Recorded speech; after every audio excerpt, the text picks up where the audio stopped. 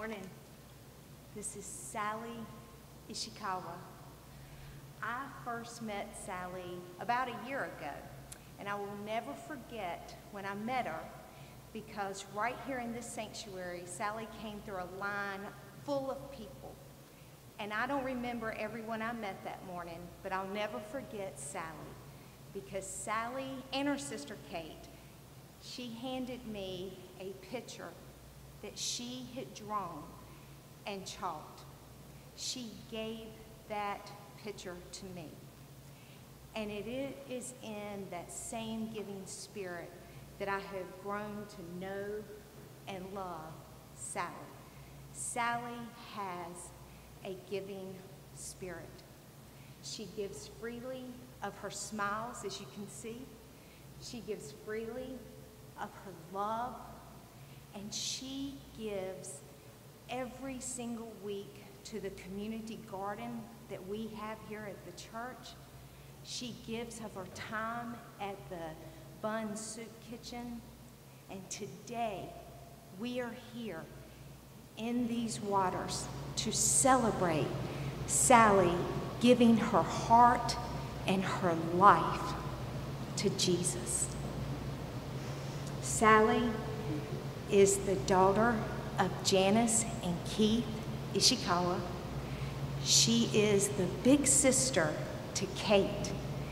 And out of all of those identities, the one that matters the most is Sally is a child of God's. She has chosen to be his. So Sally, do you believe that God loves you so much that he gave you the gift of Jesus? Yes. Do you believe that Jesus loves you so much that he died on the cross for you and for your sins? Yes. Sally, do you accept the gift of Jesus' love, the gift of his forgiveness, the gift of his grace, and the gift of his salvation? Yes. Then Sally, I baptize you in the name of the Father, the Son, and the Holy Spirit.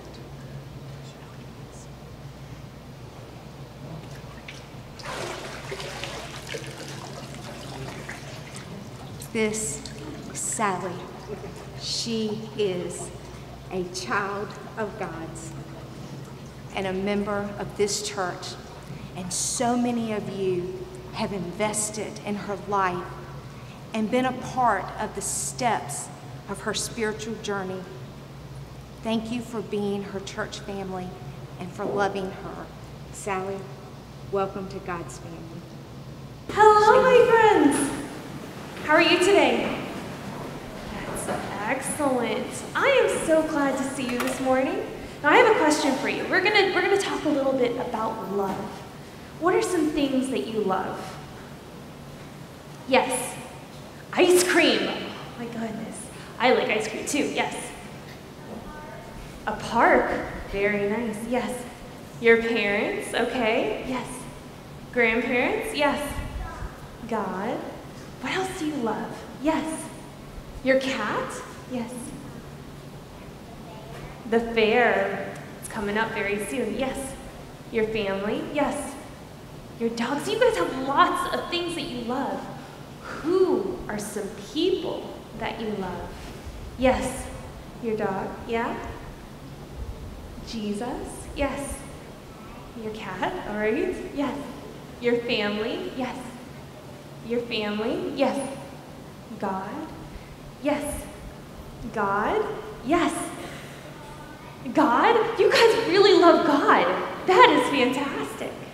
Now, I have something that I want to share with you all. Money. What is this? A penny.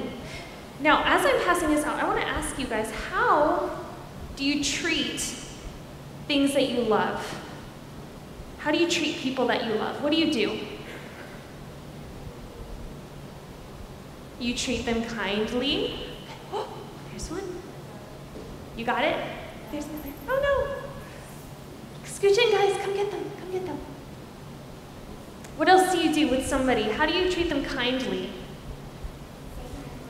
You say kind words. You do what? You give them things that they need. Now, what if I were to tell you that these pennies are very special to me?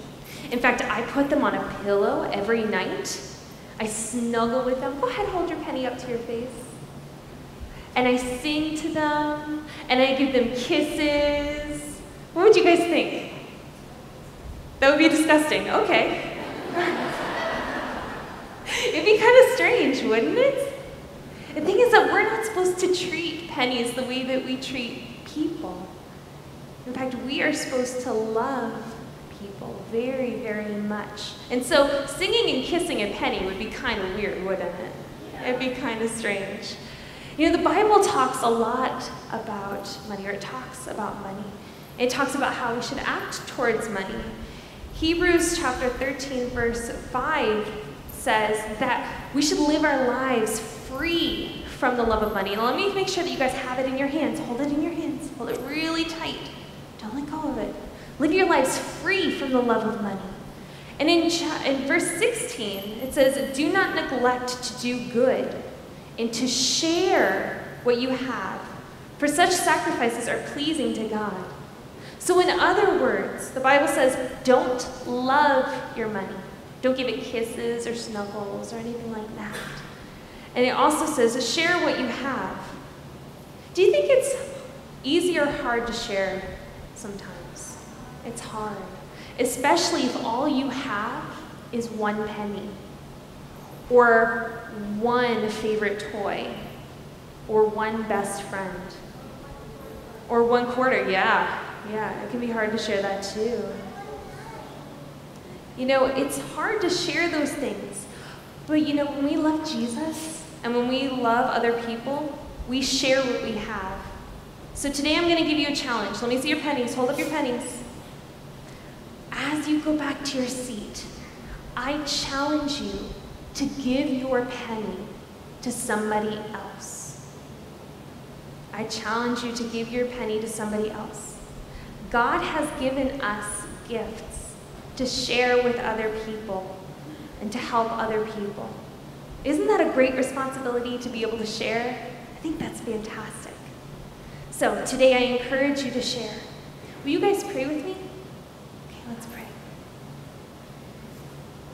Dear Jesus, help us to love you most of all, and help us to share with people around us who we love and who you love.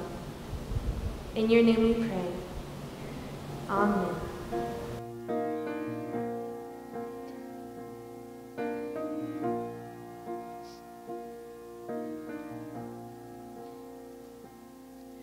Amazing grace, how sweet the sound that saved a wretch like me.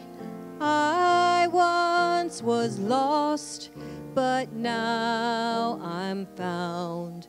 Was blind, but now I see. 'Twas grace that taught my heart to fear, and grace my fears relieved. How precious did that grace appear, the hour I first believed. My chains are gone, set free. My God, my Savior, has ransomed me. And like a flood, His mercy reigns. Unending love, amazing grace.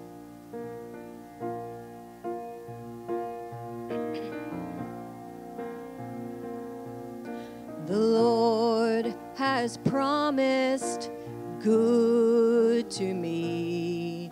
His love my hope secures. He will my shield and portion be, as long as life endures. My chains are gone, I've been set free. My God, my Savior, has ransomed me. And like a flood, His mercy reigns, unending love, amazing grace.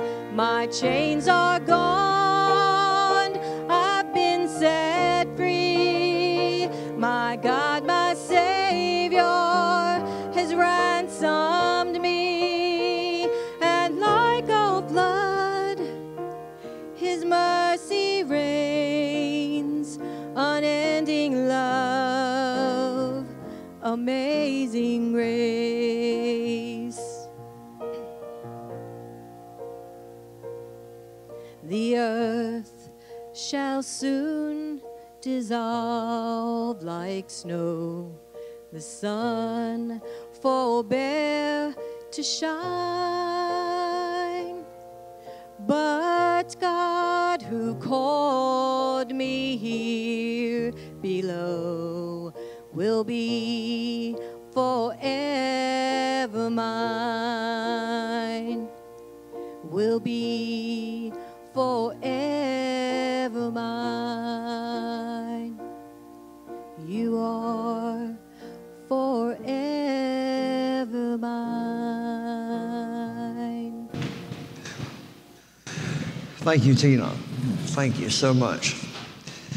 Today is Prove the Tithe Sunday. Hope you remember that. So really, every Sunday should be that. But there's an obvious text when it comes to this opportunity that God has given us, a responsibility. Some say, well, it's in the Old Testament, and I say it's in the Bible. And so we go to Malachi, the last book of the Old Testament, the 3rd chapter, verses 8 through 10. Will a man rob God? Yet you rob me. But you ask, how do we rob you? In tithes and offerings. You are under a curse, the whole nation of you, because you are robbing me. Bring the whole tithe into the storehouse, that there may be food in my house. Test me in this, says the Lord Almighty, to see if I will not throw open the floodgates of heaven and pour out so much blessing that you will not have enough room for all of it. So today we conclude a series, I Believe in God, But. And so we decided to end it with a really easy one. I believe in God, but what's mine is mine. Monday of this week, I made the best journey I could ever make. Don't do it near enough. Went 3.5 hours up to Southwest Virginia to visit my 3-year-old granddaughter on her birthday. We went out to the Mexican restaurant at her request. Of course, she didn't eat a thing. Then we went to Walmart to get some milk. And while in Walmart, I bought her a bag of M&Ms. Just a Slater thing. We love our M&Ms. So we got back in the car, and she has her M&Ms out. And I asked her if she would give me a few of her M&Ms. And she did not respond appropriately. And so I asked her a second time, and she said, they're mine. She got that from her mother, by the way. So now there's several things that I'm thinking at this point, some of which I can't really say here from the pulpit. But number one, I'm thinking I bought those M&Ms to begin with. And second of all, she doesn't know how strong I am. I could grab those things out of her hand and eat them if I wanted to in a second. But I didn't need to because I was already eating my own bag. But then I thought, I could go back in Walmart with my credit card and buy enough M&Ms to last her more than she could eat in a month. You see, we all have M&Ms. Some in this room have a huge pile of M&Ms. Some have a medium size, and some have a small amount of M&Ms. But our loving Father, He comes to all of us and says, will you give me some M&Ms? Just a few. And we say, sorry, what's mine is mine. Just a few. No, I worked hard for those M&Ms. I earned those M&Ms. Those M&Ms didn't come free. Are we still like Chloe sometimes? And we've forgotten that everything, first of all, that we have comes from God. Or maybe more importantly, have we forgotten that God is wanting and able to bless us with all the M&Ms we could ever want in our life. We couldn't spend them all. We couldn't enjoy them all. We certainly couldn't eat them all. So I want to say something to all of you. You've heard 1,001 times. But we're doing this series, I Believe in God, but God wants to bless every one of you. Any fathers in this room, we all want to bless our children. And yet we have a God who is so much more loving, more generous, more able to bless us. I sometimes think maybe what God does every morning when He wakes up is just think about how much He can possibly bless you and me. But maybe the problem is we've used that word bless and thrown it around 10 different ways all the time that it almost means nothing at all anymore. I'm so blessed. God bless. Somebody sneezes, bless you. A comedian gets up and uses God's name in vain 20 different times and then says, God bless you. What does that mean even anymore? When we say bless or blessing, usually we're thinking about the intangible things that God gives us. Love and joy and peace and hope. And that's all great and fine and very appropriate.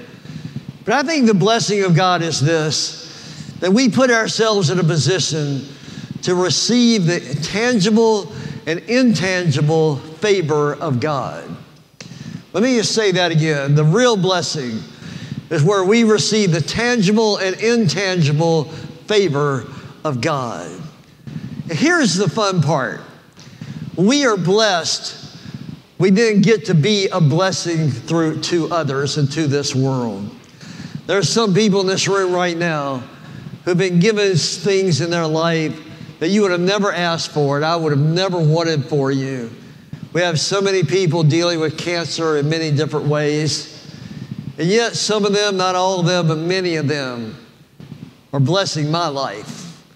They're teaching me about how to have faith. They're modeling for me how to be an overcoming power through the presence of Jesus Christ.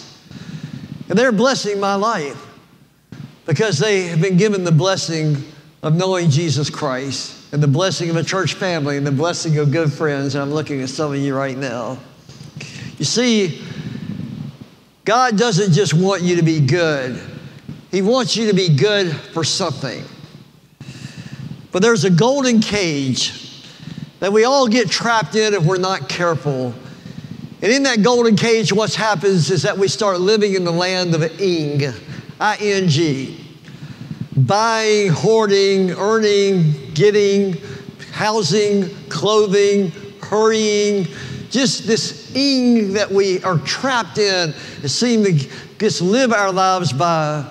And we start thinking that our stuff is just our stuff. We worked hard for it. We deserve it. We earned it and this kind of thing. Yeah, I wish sometimes I could preach like the black preachers. I heard one black preacher said, what God wants to do is for you to get into a position where He can put a bless on your ing and a super on your natural. See, I can never preach like that. I mean, isn't that beautiful? He wants to bless your ing and super your natural.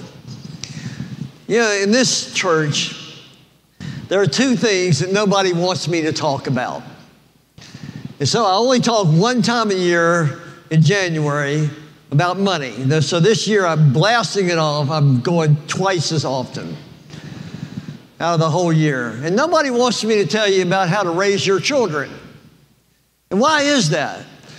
Because those are the two most valuable things in your life for so many people. Those are the two things that are so personal to you, that you care about so much.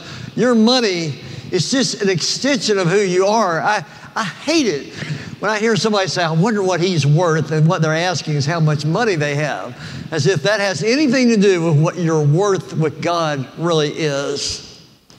And so we get this land of Ing that we are trapped in. So how do you get to the place of blessing? I want to show you this morning. So I want to invite anybody who ever just, jump at the opportunity, the very first one to do this. I want you to bring me up. If you have a $100 bill, bring it up and just give it to me. Just, if you have a $100 bill, just bring it up and give it to me. Okay, here we go. All right, Kate, give me a real $100 bill. Now, listen, none of y'all are stupid. I mean, you know what's going on here. I gave her this $100 bill. We arranged all this ahead of time, right? And thankfully, you gave it to me. Right? But when I said bring it, she brought it. Nobody else brought me $100, but she brought it. Now, why was it so easy for Kate to bring me $100? It wasn't hers to begin with. It wasn't hers to begin with. And God says to all of us, just bring it. And then some of us say, well, what's mine is mine. But did we ever say, well, this wasn't mine to begin with, and so I will give it to you, because it wasn't Kate's to begin with. And so it was really easy for her to give it to me. All right, you can sit down. You did great. Thank you. So glad you cooperated. Now, I got one more little thing here. And I have not prearranged this, so if you don't help me, the Methodists are going to beat you to lunch today. So if anybody has a $10 bill, I need you to bring up the $10 bill. Just whoever, $10 bill. I'm telling you, we're going to wait until somebody brings it. $10. Do I hear 5? Do I hear 20? Here goes Vinny. Okay, here. All right, so here's the deal. Vinny, hold on. Come here. All right, so... Hey, man, I've already got it. Well, you split it in half. This is off script. You can put it all in the offering plate as you leave. Okay. But so Vinny gave me 10. I'm giving you 100. Take it. Give it to me back later. Okay, anyway. All right, you can go. Anyway, no, it's yours. So here's the deal. Vinny gave me only $10. I gave him $100. Imagine I'm God for a moment. It's very hard to imagine. But imagine I'm God for a moment. He says, here's the deal, folks. I'll give you 100. You just give me 10. I mean, how great a deal is that? And yet, for many of us, it's still the deal where it's hard to come by and do that kind of thing. So let me get back to my text here. That was fun. Anyway, so God is saying, I'm going to bless your life. I'm God. I want you to enjoy 90 out of 100 things in your life. All this stuff I want you to bless you with. I want you to know that this is what I want for you. All I want is the 10. That's all that required of you. And by the way, God could have said in the Bible, he certainly could have said, I'm giving you 10. And you need to live on the 10. God doesn't do that. He says, I'm giving you 100. You live on the 90, and I'll just ask for nothing more than the 10. God wants to bless us. But you'll never know how true that is until you're willing to do this very thing. Please understand, God doesn't need your money. God can do whatever God wants to do. This isn't about fundraising. It's not about meeting the budget. It's about faith raising. God simply wants you to know, folks, how cool it is to completely trust Him, to be that free, to be that secure about things that you know God is going to take care of every need that you have. You see, if you live in the land of Ing, you're living in a small world. I do funerals for 38 years. I've never said in any sermon I've preached or any sermon I've ever heard that somebody was blessed because they saved up a lot of money or because their specialty was being safe in life or their real thing they were great at was staying secure in their own little financial world. I'm not telling you to give all your money to the church, nor is God. What I am telling you is don't be a victim. Don't live a small life. If your life spills over, then spill it out a little bit and let this world know the difference that God has made in your life. You've heard me say, no matter what goes on in our lives, Kathy and I, we give 10% of our income, the first 10, so we never miss it. We never had it to begin with. And we don't do it for the church's sake, although that would be a good enough reason. We do it for our sake. We don't want to live small lives. We don't want money to master us. We want to be the master of our money. Life is simply too short to be about nothing more than me, myself, and mine. So we give 10%. So why we do that? Because we want to put ourselves in a position where God can bless the ing that is so much a part of our world. So here's my question for all of you. Do you want to live with 90% of your income supernaturally blessed by God, or do you want to live with 100% of your income outside of God? To me, it's just that simple and actually that easy of what we're being asked to do. Malachi there is the only place in all the Bible. He says, put me to the test. Have you really tried it and found him wanting, or have you never tried it at all, in fact?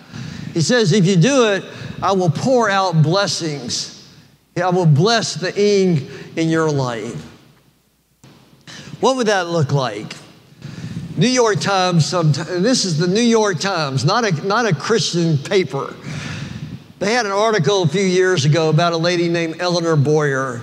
Eleanor Boyer is 72 years old, and she won the New Jersey lottery, $11.2 million. In the article, it says she is giving it away. About half of it to the church she worshiped in all her life. Don't you wish she was a member of this church? And the rest to the town rescue squad, the volunteer fire department, some other groups that serve the town she grew up in. And then it goes towards the end. And the writer notices that she has a couple of envelopes there. It says, those envelopes, she said, oh, I made them up weeks ago. $1 for first collection, another $1 for second. They were already sealed. But now I have some new envelopes, so I think I'll put a little more in. A little more, such as a little over $5 million. And then the article ends and says, and there goes Eleanor Boyer, driving down the street of her little town in her 1968 Chevy Malibu, the richest person in the whole town. So, do you want to be rich or do you want to be wealthy? You see, Eleanor Boyer is not wealthy. She gave it all away. But there's something about her, isn't there, that is incredibly rich. And so I get it with Chloe, 3 years of age. But I hope she'll one day grow up to trust God. And I hope you will grow up and trust God. Because there's nothing like being free. There's nothing like being secure. And there's nothing like knowing the bless on your ing and the super on your natural. So our hymn of invitation this morning, it's hymn number 669. Long ago you taught your people. Had a wonderful family join the early service. Maybe in this service there are some who wish to make a profession of faith or unite with this church from another church family or some renewed commitment.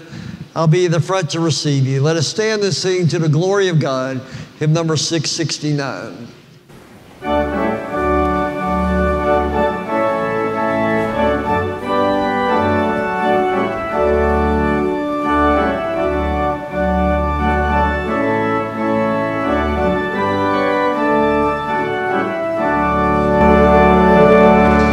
You'll be seated for just a moment.